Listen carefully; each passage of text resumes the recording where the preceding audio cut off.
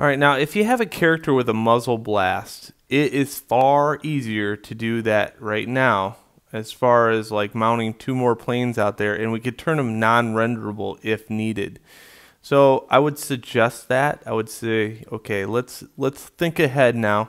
What would be easier, relying on Unity's ability to take and pivot something, which sucks, by the way, or we add a little bit more into this under Hypershade. So we'll add one more material out here. We're going to call it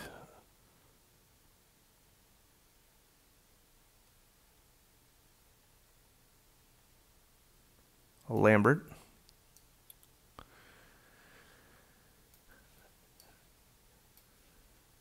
And what's going to be fun is trying to align it later on, but I'm sure that won't be too hard. So in order to do this, let's take this and duplicate it.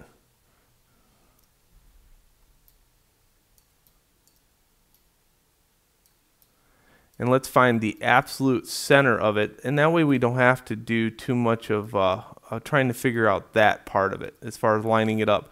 I'm going to put the exact center in the middle of the gun barrel. Okay, so there's X.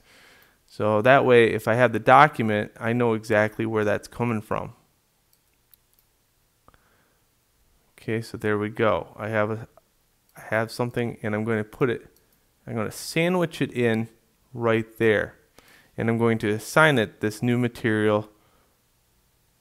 Assign new material. It's going to be this big gray box.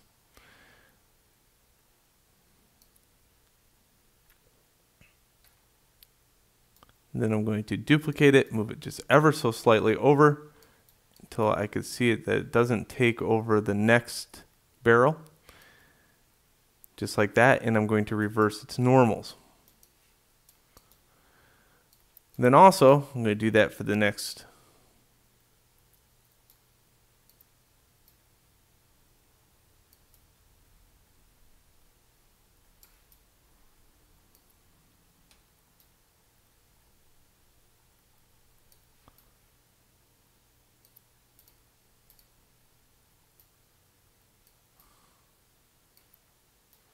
And don't get them too close or they'll have some backface culling appear, and that will be bad.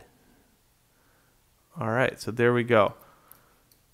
Now, don't mean to sidetrack or anything like that, but you know what we should really do is probably work out, you know, a little blast there in Photoshop to kind of give it that, you know, oomph before we go skinning this, or it won't make too much sense. Okay, so that's what we're going to do.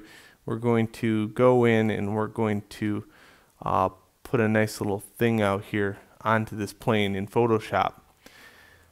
And that's going to be in the next video.